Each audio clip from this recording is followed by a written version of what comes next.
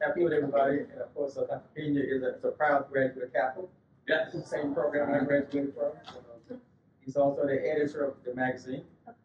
So I want to get started here. We'll only have like 20 minutes, but it won't take long to get through what we want to talk about.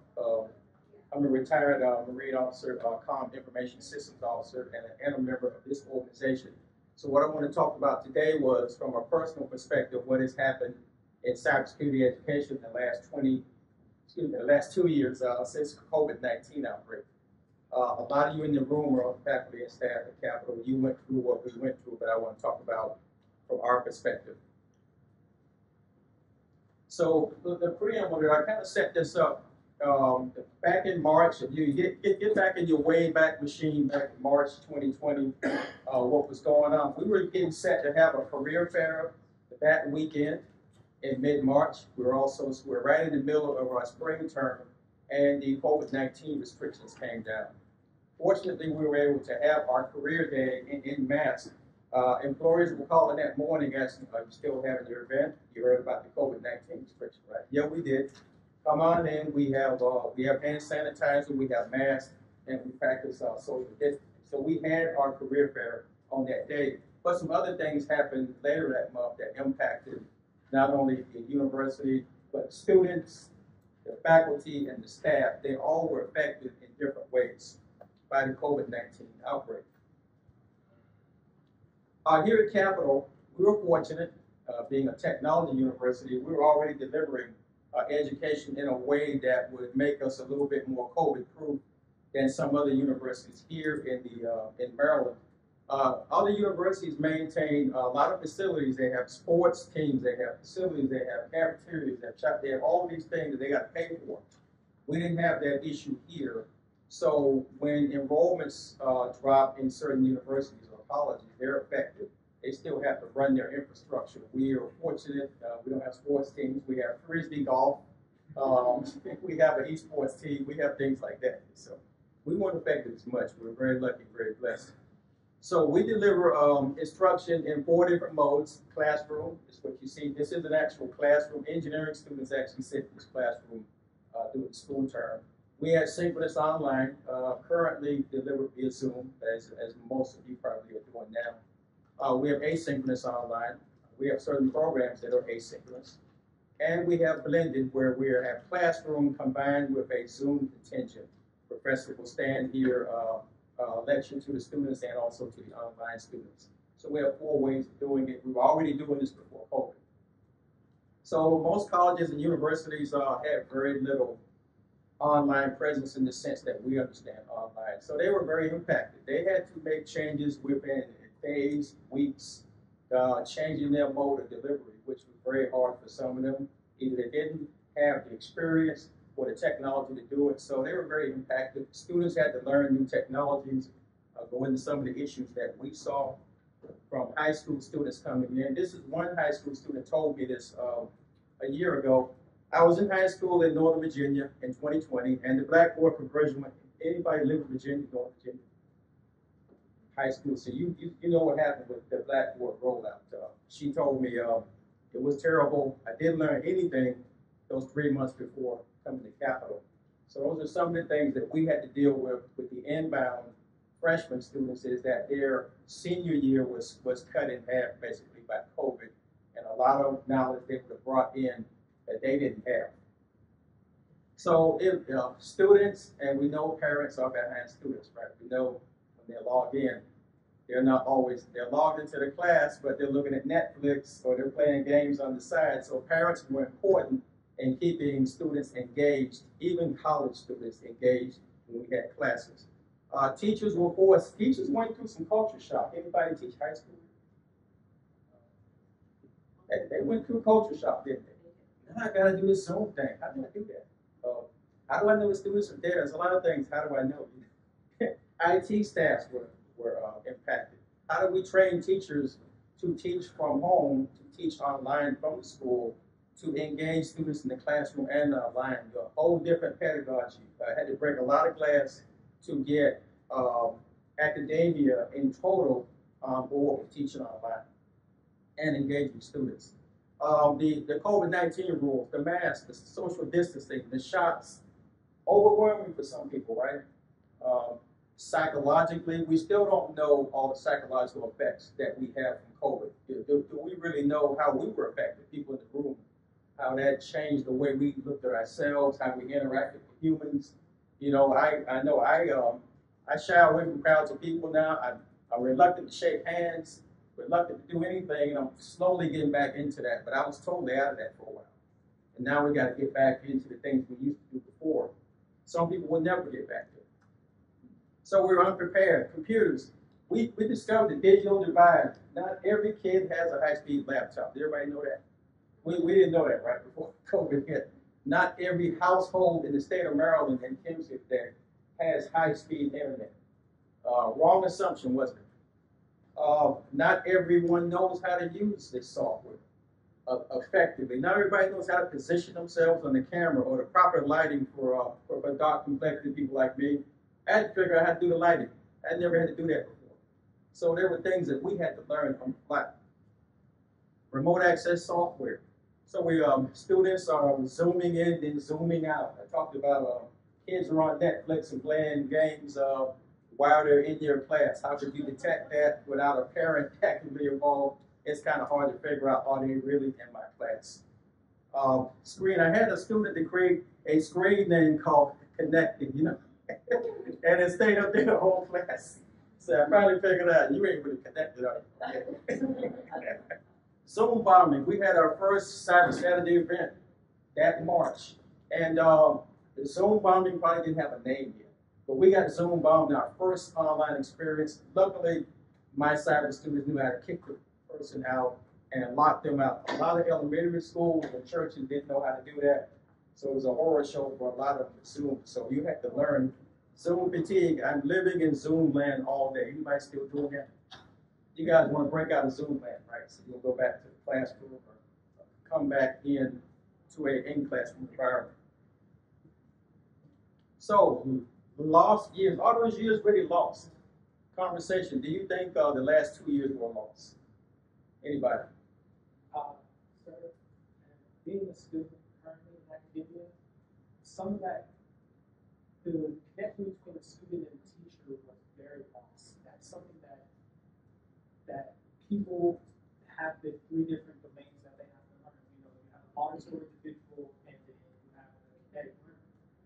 And that wasn't necessarily being achieved because Zoom needs efforts. So you only get one portion, but then you have to try to apply the other portions. And it wasn't necessarily married up. Then you were sending emails to your professor, and depending on the time, your time zone versus their time zone, that information gap was being stretched even further because you weren't getting the information back to you in a certain period of time in order for your brain to compile all the information that you were previously learning. So then by the time you got that answer back from the teacher, your brain completely dumped or you lost whatever information that you were trying to achieve via that communication. So I can say that it wasn't necessarily conducive to some people that weren't able to function strongly within one of those groups. Appreciate the comments. I know you're talking about you already moved on to the next assignment probably because you didn't get that answer like you would have gotten in the classroom. It's very delayed, and you know professors are busy, and it takes a couple of days to get back to you. So I can say for myself, students when we first went online, my freshman class, I really lost the kind of contact I like to have with them. A lot of the freshmen, honestly, by the time they got to sophomore, I didn't really know them like I'd like to know them. So there was something lost for me as a professor. Also, we went to masks. Even when we went back to the classroom, the wearing of masks, I saw people, we came back this fall, and I saw faces that I didn't recognize. And they'll say, I was in your class. Yeah, but you wearing a mask the whole time. I didn't have your face to recognize. So I personally did lose some things, a relationship with my students because I couldn't see them. I couldn't see their entire face. So I can say there is something to that. Isolation. Some students felt isolated. Some students with special needs loved the online because they didn't have to go to school and face, if they had situations at school they didn't want to face. online was perfect for them. They were happy. And there are lots of case studies of that. But for the most part, most students want to be with their counterparts. Our students came back. They came back and didn't necessarily want to come back to the classroom in 2021. They wanted to come back because they wanted to be with each other in the residence hall.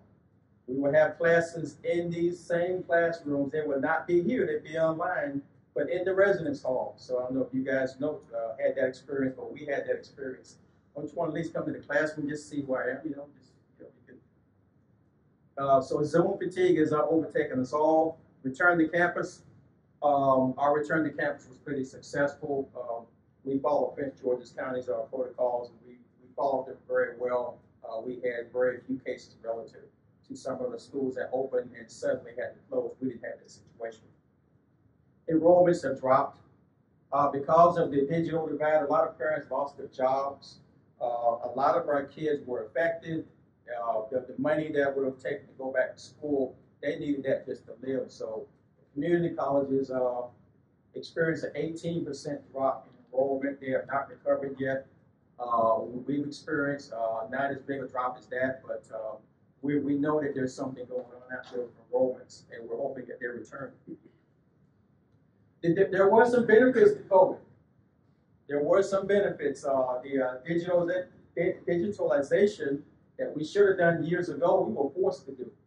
I used to have students lined up outside my office with forms to sign. COVID, they couldn't do that. We digitized all the registrar's forms, and we also schedule a lot of Zoom conferences. The lines still not have returned. The students love it. We love it. I do want to see them personally, but we've gotten into the mode of I'll just schedule a Zoom with my professor. I'll send him the form I need to sign. More collaborative technologies are being implemented so that we can work better together. I say Zoom a lot, but there's others out there. You got the Microsoft Teams and all the others out there.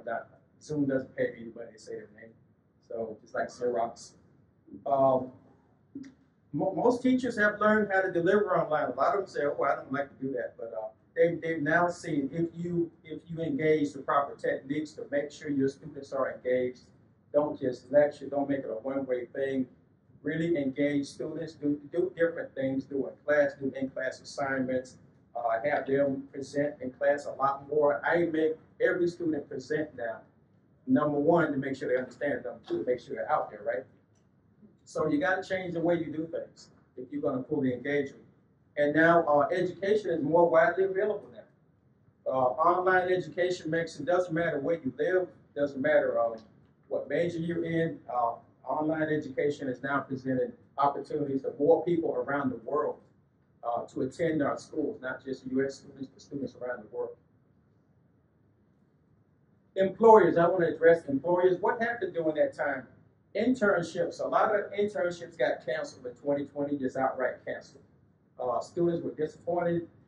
You got to not only do you have to sit home, but you don't have an internship. Our students do internships at Capital as part of how they build their job skills.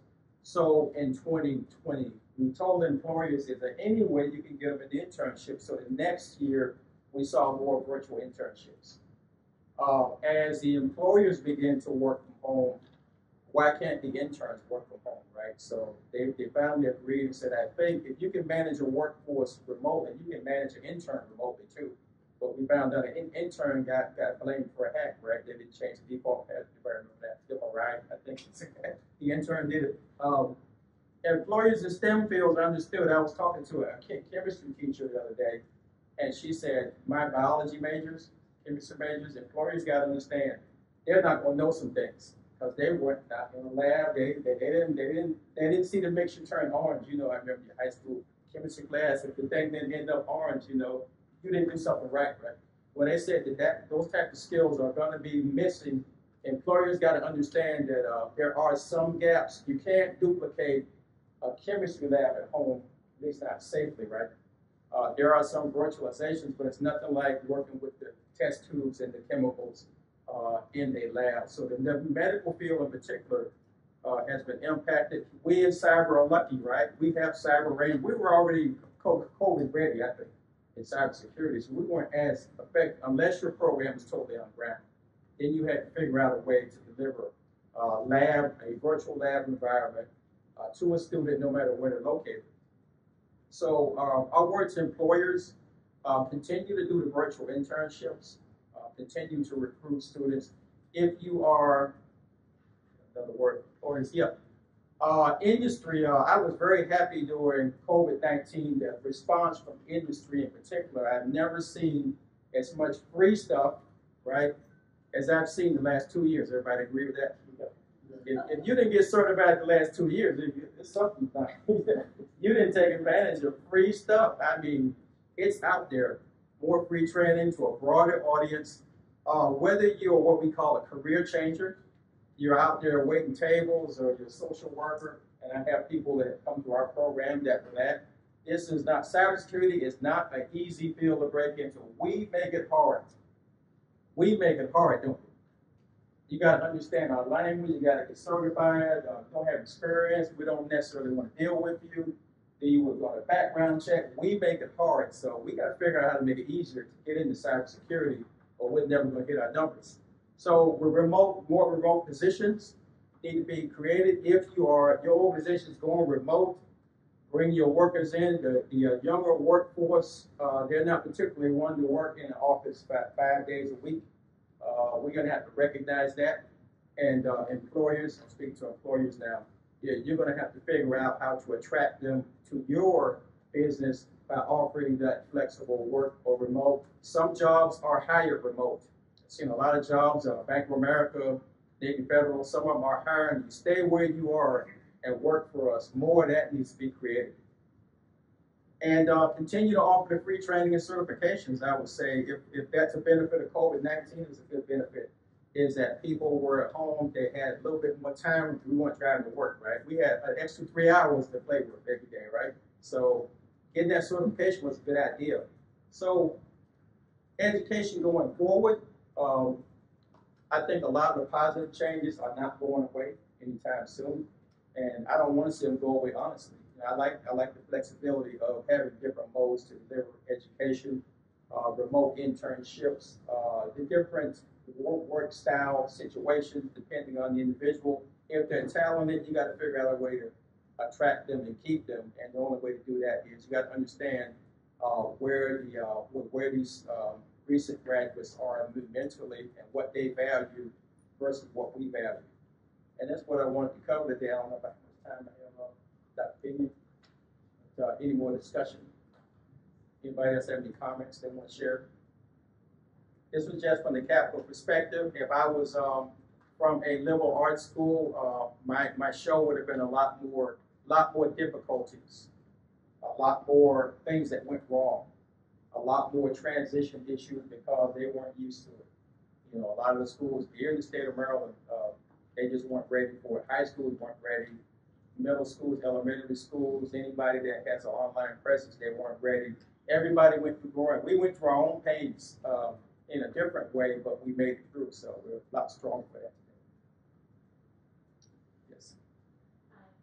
So you mentioned getting into the cybersecurity field is not that easy to do. What are some of the suggestions that you could give to someone who is saying, okay, I want to do cybersecurity, they're saying that they need personnel, but I cannot seem to get a job, I cannot seem to get someone to look at my resume, what are some of the things that can be done, or what advice do you offer to people who are new and would like to be a part of it, to join cybersecurity? Yeah, good question. Some of the free training that I've done. Yeah. So I work in private sector so for many years. One, go to the local security meetups and meet the people there, because they will be the people who will open the doors. If you can have a conversation, you can't, go back. You gotta be able to stop playing. You gotta be able to engage with them and have a level of conversation so they can build some trust in you. But I know in our community, we have brought people up who showed up one day and they had the aptitude, they were in college, and said, hey, go talk to him, get him on the job. The second best way is we recruit people internally. So go get a job at the help desk at a company. Start there, start on the IT side, because that is where we, on the cyber side, get to understand what you are like and to build that level of trust. Because cyber, it is a lot of trust. I will hire a person who I trust more so than somebody who's just coming in off the street that I don't know. Are they a malicious person? Are they not a malicious person? Do they have the certs? Because you talked about everybody getting certs. And there are a lot of people out there who have paper certs that have absolutely no idea what they are doing. So you have to kind of have that balance. But start making the contacts now so that down the road, when you do look for a job, you know who to talk to or have people to talk to or have some experience, even if it's outside of center. Our number one hire has been the years that I've worked with people, having people who have come from tier 1, tier 2, help desk guys because they understood the technology and I can train them on the other side of it. To the point where one person who I mentored, he came to me yesterday and said, since I left the last company that we were at, my salary has gone up 200%. And his degree wasn't even in technology, it was management. So he's done a very good job. And to the man over there, so I hate to tell you this, when you're working in cyber, you're going to have a lot of times where in the corporate world too, where you're going to have messages sent off to people that they may not respond for a week. That's part of it. And one of the biggest changes that I see with all this, is like when I started doing security work, there was no cyber program. So you had to spend a lot of time working things out on your own. It wasn't really a sense of community.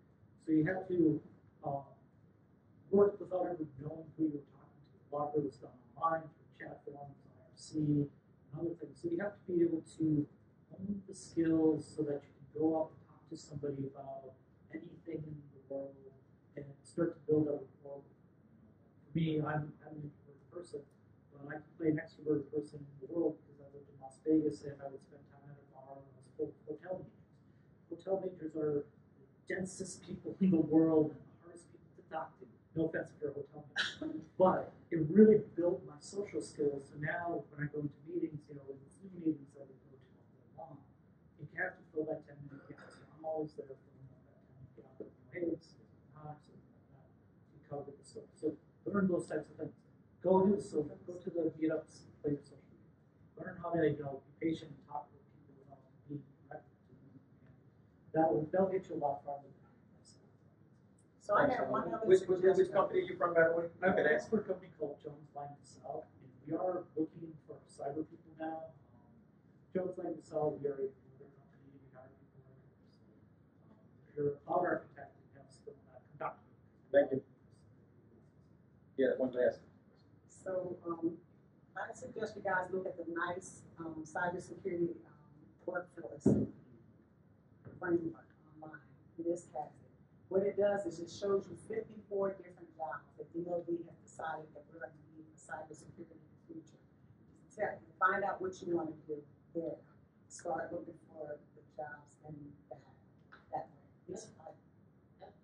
So I'm a grant writer for the university, but I like to ask questions. So I actually write cybersecurity grants, robotics grants, and all that. And my background is legal, but I still I like to give people information because I'm always trying to get people to do some STEM field in the STEM field. So I'm doing parents in middle school and all that. So I'm just trying to get information. Yeah, no, that was a good question. It's like how you break into the field. It can be very hard. You have to know somebody to give you the thumbs up. Getting to know somebody, know your professor, by going to local meetups.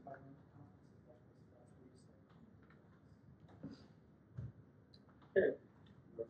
Just one last thing, Bill. If you want to build a home lab, volunteer to run the lab at your church or somewhere. There's some things you can do without being in the field that will prepare you to get into the field. Thanks. Yeah, thank you.